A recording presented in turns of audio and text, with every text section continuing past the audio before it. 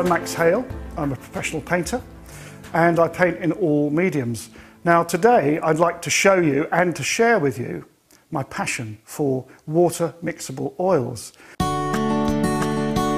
They're an oil paint that enables you to use water. How does that happen? Now that I've got my figures in, I can now put my horizon in, or this is the headland, which is coming across here.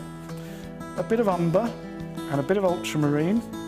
And I want it to be fairly dark, but I'm not making the brush too wet. When you've got a figure like this, or you've got a particular break-off point, make sure that the colours either side don't just stop here and start here in a different colour. Try and blend some of that colour through, so everything you put here, just drag through a little bit, so that when you're bringing your paint through, there's some sort of continuity. Right, now let's just have a look around. I'm going to step back from the painting a little and just see if there's anything that really glares at me.